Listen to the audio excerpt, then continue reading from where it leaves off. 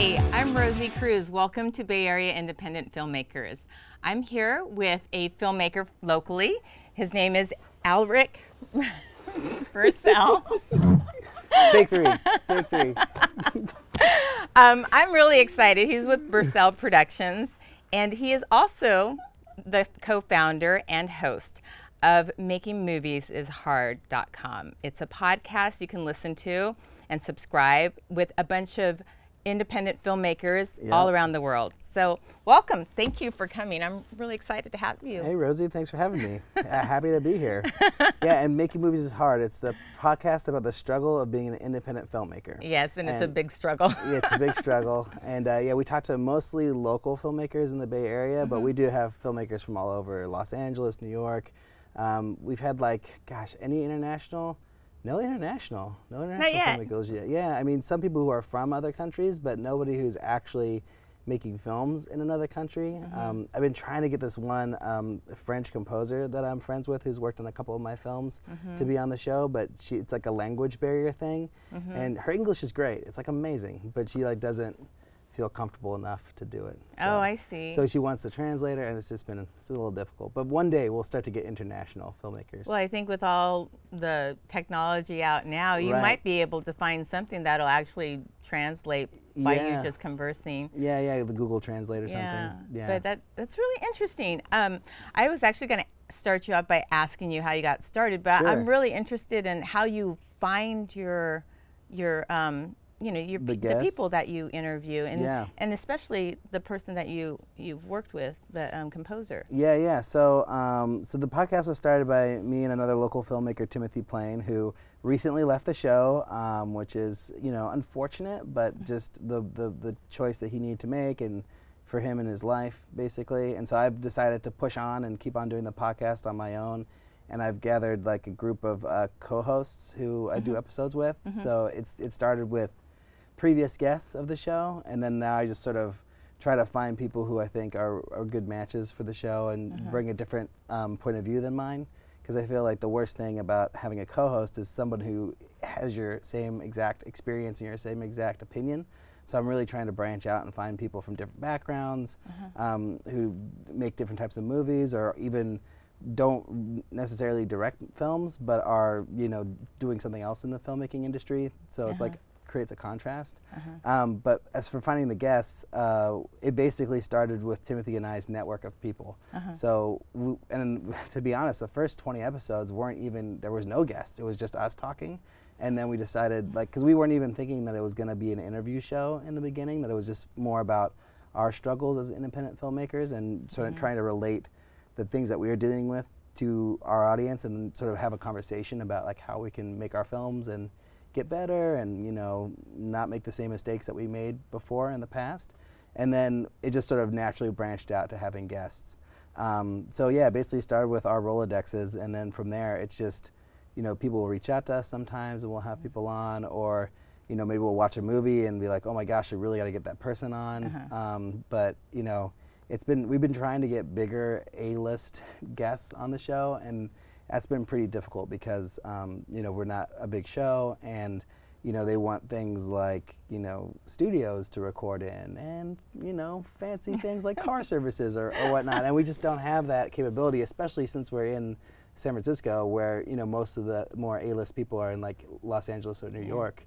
So it just we're working our way up to that. But I think at the core, it's all about the independent filmmakers and talking to the people who aren't like ultra successful yet. So it's like trying to figure out how people who are just like our audience, how are they making movies and how are they getting it done? And then through that, we can learn and grow, and I'll just do a better job at getting our films made. So what made you want to start a podcast? Well, basically, I was trying to figure out how to get my first feature made. Like, I'd been working on it for a couple years at that point, and I really wanted a mentor. Like a mentor was something that I thought that would really be helpful for me, and I had tried to get a couple of mentors, or reaching out to people, like mostly in Los Angeles. And the thing that I would really end up happening is they would be like, oh, do you live in LA? And I'm like, no. And they're like, well, call me when you live in LA, basically. That was the answer. And so I just got frustrated with that sort of process. And you know, I've had lots of fantastic mentors through my career, but they've all been more like video production or like corporate video or commercial sort of mentors. Like there's not really a lot of like successful feature film directors in the Bay Area who've had wildly successful careers. I mean, there are a few, but it's like, you know, if the Coen brothers are in Marin, like I'm not gonna be able to get them to, you know, take. Like I can't buy them coffee. They're Well, kind of maybe. like. Just I mean, ask. I could.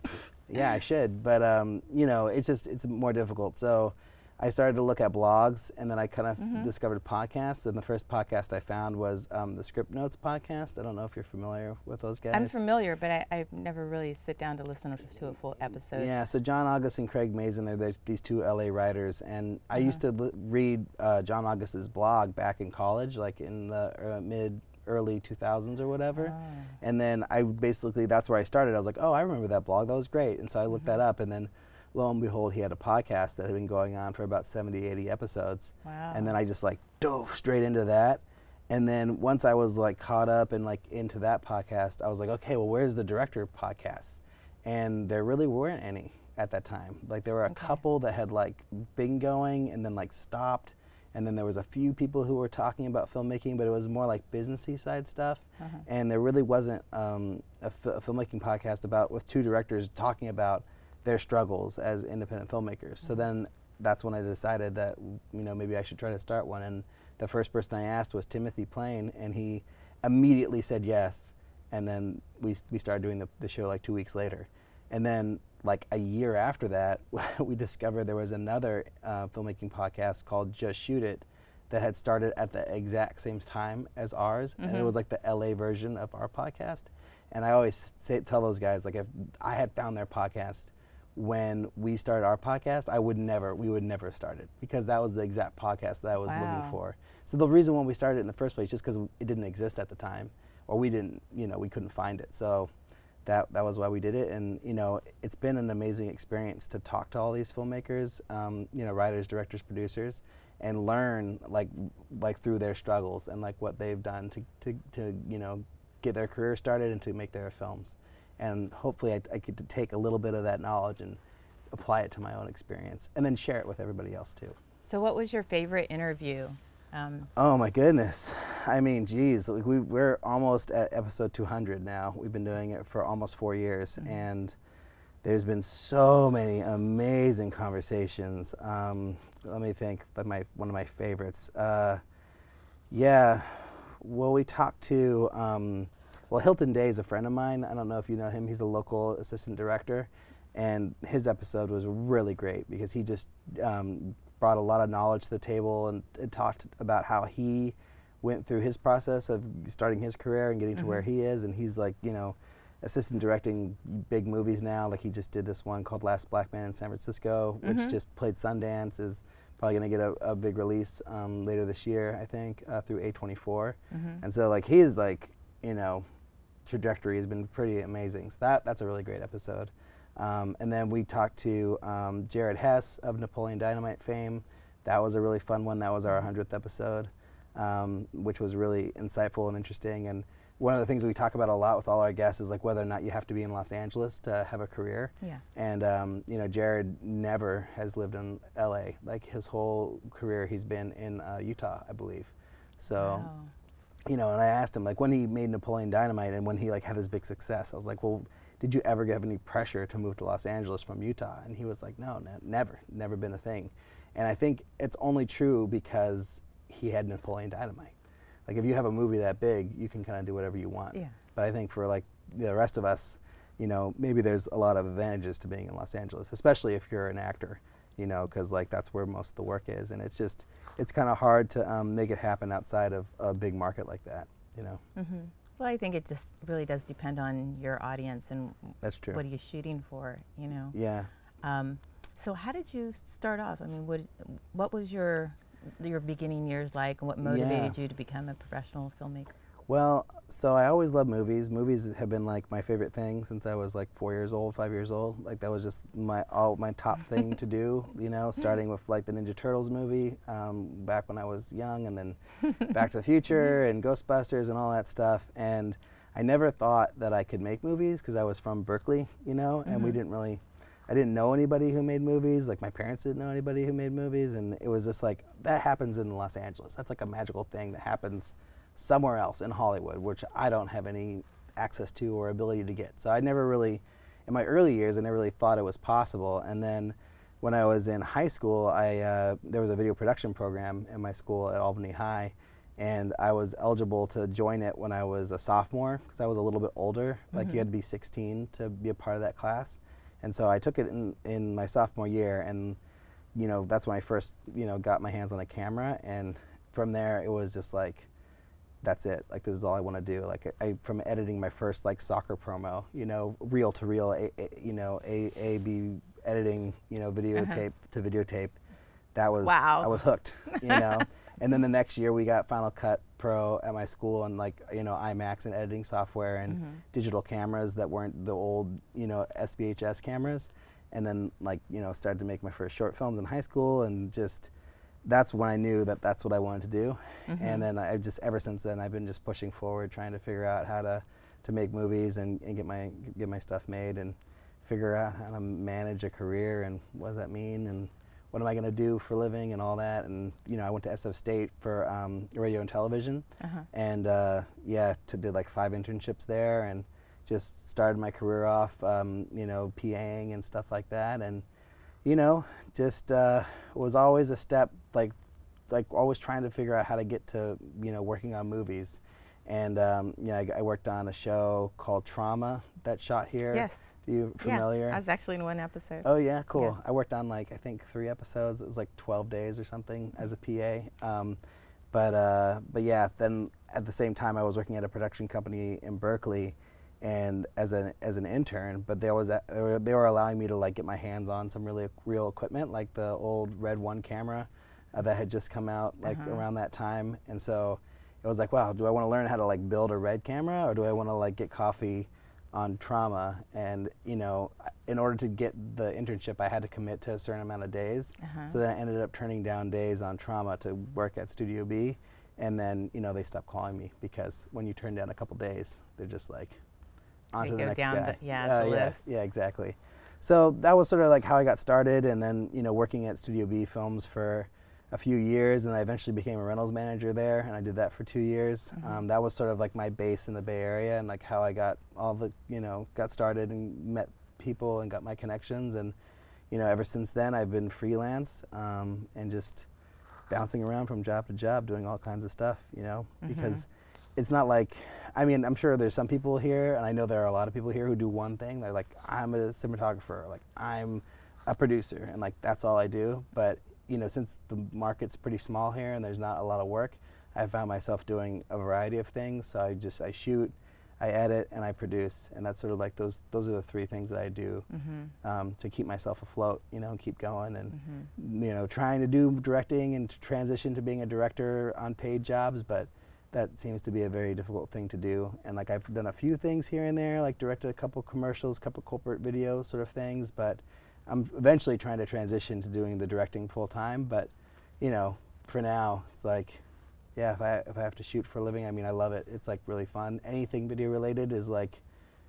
I don't know, I just have such a blast doing it. Yeah, so. I think we all have a blast being involved in production at every level. It's just, you know, that's where all the great feedback comes from, and you know, you know, you're going to see something in the end, and there's a product, and you know, wherever it goes, we're all, you know, just become really proud of what we do. I do love production. It's a lot of work, but I do love it. It's great. But last time we talked, sure, we had coffee. Yeah. You were talking about your features, so can you dive into that and what you're working on? So yeah, my feature film, The Alternate, I've been working on it for, oh gosh, I think it's like 5 years now at this point, and it's basically a loose adaptation of my first short film, Strange Thing, which I made back in 2012. Yes. And I say first short film, it's not really my first, it's like the first one that I did professionally with a crew, and then I actually submitted to film festivals. I did submit some of my really early work to film festivals. They didn't get in, and it was sort of silly to submit like my high school type projects to film festivals. But yeah, but Strange Thing was like my first, like, I'm taking this seriously. Like, I've got a 20-person crew. Like, I'm doing following the process, you know, like doing everything the way that you would on a bigger budget project to like kind of teach myself like how to do it. And, you know, I had a cinematographer, like 3-person camera team, you know, grip and lighting, 3-ton truck, the whole deal, you know, got actors from Los Angeles. I tried to cast locally and didn't find anyone who was just right, so I ended up going to LA, which was like kind of a betrayal to my Bay Area community, but you know, it was the right move for that project, you know? Well, I think it's always important to bridge the communities. Yeah. Yeah, we can learn from each other. Oh, absolutely. And I mean, there are a lot of amazing, fantastic actors here in the Bay Area, and on my next short, Brother, I casted locally besides 2 roles, but for the main female lead, I you know, found an actor here who was just amazing, and I've continued to work with her on future projects. But yeah, so back to the feature, that was the question. So the alternate is basically this thing that's like going to be my first feature film. I've been working on it forever. I've been raising money for it for 2 years now, and I'm at a place where we're going to shoot this year in 2019, one way or another, like even if we have to do it for like just the money that we have raised at this moment, which isn't so bad, you know, but you know, I partnered with a producer, Jeffrey Allard, who's done 14 feature films. He started with the Texas Chainsaw Massacre remakes were his first movies that he made back in the early 2000s. And since then he's done a bunch of horror movies, a bunch of thrillers, some sci-fi kinda, and then some more like family drama type stuff. Ping Pong Summer was a movie that he produced. He did a bunch of movies with the Butcher Brothers. They're like local Northern California directors. I think one's still here and one's in Los Angeles now, but he did a bunch of movies with them, and yeah, he's just been a really great supporter of the project. And you know, we've been doing pitches together for the last year, like trying to get investors to join us on our journey, you know. But it's at the point now where I've got a deadline. It's like, you know, the summer, like whatever I have at the summer, that's like what we're going to move forward with, you know. And I'm really excited that I get to finally make this feature after all this time and putting all this energy and creativity into it. Are you going to be casting locally as well? Well, I guess it depends, right? It's like if we get more funds and we reach the goal that we have, that we're going to put offers out to actors in Los Angeles and try to get somebody who's got a face that you've recognized at least, if it's not a name, you know, like somebody who has, you know, been a supporting character on a TV show that you may have heard of, or somebody in that kind of level. And then if we don't have enough money to do that, if we can't even get that level, then we'll go with local actors who, I did a teaser trailer for the film back in September, so we worked with some really talented people there, so I know there's some really great actors who could pull this off locally.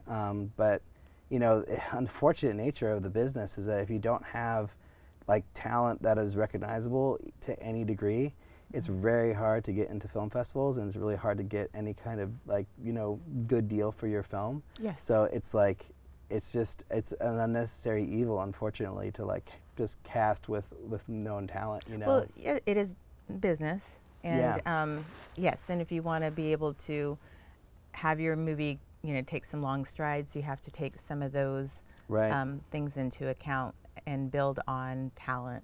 Yeah. So I think it's really important that filmmakers, especially here, understand some of those processes, whether they want to do it or not. It's totally up to the individual, but I think it's really important to understand that. Yeah. And you make a great point there, what you have to do in order to get your film into festivals or make some money back, because you're, you know, it's a pretty, you have to pay for things like not just talent on camera, you have to pay for talent behind the camera too. So, exactly. You know, everybody wants to make a living. I think that's important. Yeah, and I mean, it's like hopefully you're going to find the person that's perfect for the role, who also has the most exposure that you can, you know, that you can afford basically in your movie. So it's not like I'm just like, oh, any actor that we've heard of, I want in my movie. It's like, it's got to be the right actor for the right role, who also checks those boxes, you know. And then from there, like the smaller roles, then I can, you know, put in the wonderful actors that I've worked with in the Bay Area and put them in the places where, you know, where they fit right. But yeah, it's challenging. I mean, you know, just I think every aspect of filmmaking has a struggle or a challenge associated with it, but I think getting the funding together and getting the resources to make your films, that's like the universal issue that everybody deals with. no matter what level you're at. If you're at like the smaller, like you're gonna make your movie for under $10,000, like that's a struggle. If you're gonna make your movie for $10 million and you're, you know, whatever, like a known filmmaker out in the world, like it's still a struggle. Like everybody struggles with the funding, you know. And I listen to a lot of other podcasts with, you know, well-known names and stuff, and that's what everyone talks about. That so it's not unique to us. It's just an issue that's in the industry forever. So, you know, I always think, like I used to think, like, oh man, so this is gonna be hard, like to raise the money for this, but after I make my first feature, it's gonna be much easier to raise the money for the next one. And what I'm realizing and preparing myself for is that no, it's not going to get any easier. It's going to be hard no matter what, no matter how much success you have. It's going to be a challenge. So just get used to it, get ready, and figure out how to make your movies happen. Yeah. So do you see yourself doing that in 10 years, in 20 years, or exactly do you see yourself? Well, I would love to. I think no matter what happens in my career, in my life, I'm always going to make movies. Like that's just going to be part of me forever. Like, you know, even if I'm 80 and you know, I've had a long career in editing or whatever, like, and never reached the Hollywood studio system or whatever, like, I'm always going to make movies. But I hope that in 10 years that I would be, you know, directing films on a regular basis, you know, or either be long format or short format, and that, you know, having a budget to do so. And it doesn't have to be a big budget, just any kind of budget, whatever you got, you know, I'm happy. But I just want to be making movies, you know, and never lose the inspiration and the creativity and the spark to go out and tell a story, because that's the thing that I love doing, and that's what I've got, this thing inside me that I got to get out, and until I get it out, I'm just going to keep on doing it, and I have a feeling that it's never going to be gone. I'm always going to have this spark, this thing to just boom. I think we all have that flame. So what's your favorite, directing or editing? I think I love editing. Like and then I'm one of those people, like, you put me in a box in a room for 10 hours, like, you know, with a project and a goal, like, I'll have a good time and I'll figure something out. But I think directing on set, like telling a story that's your story, or even someone else's story that you've got a connection to, and like getting the performances out of the actors and working with the actors and the crew to tell the story the best way possible, I think that's where I have the most fun. But unfortunately, like, you don't get to do that every day. You know, even when you're you know, a more successful filmmaker, that's the smallest part of the process is the shooting. It's the prep and the editing. That's like what the biggest part of it is. So I live for those, whatever. Like if it's a short film, 3 to 5 days. If it's a feature, hopefully 20 days maybe to like tell my story. Like that's the most fun part. But then, you know, I mean, I also really enjoy the editing and the problem-solving part too. Yeah, I don't think people realize how short actual production can be. Right. Like you can compress it into a day or 2 days on a short film, you know, or stretch it out as long as, you know, I've done a 12-minute short film that was stretched out to 6 days. Oh wow, 6 days. I know, they must have had a lot of money. But wow. But also I've done a feature that was done in less than, I think it was like 14 or 15 days. And when it was all done, it was beautiful, and I was really shocked. But I don't think people realize how short production can be.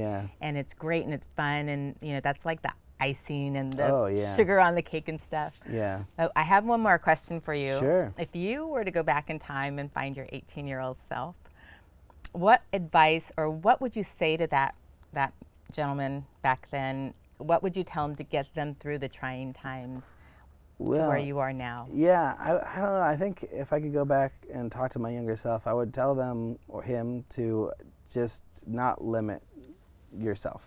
Like, don't put limits, don't put qualifiers. Just go after everything that you want to do and take every bit of advice that you get and then just go for it, you know? I think when I was younger, I had a lot more opportunity than I thought I did, and I sort of didn't really go after things in the way that I wish I could have. And I you know, had lots of wonderful experiences, and I did a lot of awesome things when I was starting out as a filmmaker, but I think there was a time where I could have really just gone after everything, and I just didn't for whatever reason, you know, whether it be like, you know, a relationship I was in, or feeling nervous or scared to like really take the leap, like to like move to Los Angeles, for example, or move to New York, or, you know, go after that internship on the big show that you really want, you know. But Like, I think I did it just like a little bit of that stuff, but there's another level of persistence that I could have done when I was younger, and I probably could have, you know, achieved a lot more at a younger age. And I think, you know, that's what if I could go back, that's probably what I would tell myself, was like, don't worry about all the other bullshit. Just like go after your dream, and just like be completely, you know, don't have any compromise towards your dream. Just go for it. And no matter what anyone says, if they're like, oh, you shouldn't do that, like that's not a good idea, like, oh, it's never gonna work out, like don't listen to the criticism or the haters, basically, and just go after it no matter what. And I see a lot of young people doing that, and it's always inspirational to me when I meet a young person who's, you know, making their movie at 19, or you know, made 2 features and they're 22 or something. I'm like, oh my gosh, like that's really a special thing. And I think, you know, if I could go back, I would try to give myself that advice to like go after it, and not, you know, give myself excuses, basically, to not go after it. Those are wise words. Thank you. Oh, well. Well, thank you for having me on the show. This has been a lot of fun. So, are we already done? Almost. Oh my I just want people to know where to find you. Okay. So if they were wanting to look up, you know, some of your work and stuff, and can you tell us your social media handles, where to find you on social media, and your website again? Yeah, I'm not as active on social media as a lot of other people, but you can find me on Twitter at AlrikB. I'm on Instagram at AlrikB as well. And then my website's bursellproductions.com, which hopefully will have a facelift soon. But you can go there and see all my short films and some of my corporate work. And then makingmoviesishard.com for the podcast. Please check out the podcast for sure. We're also on iTunes. Yes. Making Movies is Hard. And we're on Twitter and Facebook and Instagram. I think all MMIH podcast. So you can find us there too. Got it. Well, thank you. Yeah, thank you so much, Rosie. So thank you all for coming and watching. You can follow Alrik on Facebook and Twitter. Download his podcast, listen to it. He has an amazing list of episodes. I watched the last 2, they're great. And you know, come check out our Facebook page. We'll post some of Alrik's older trailers and his websites as well. We'll see you next time.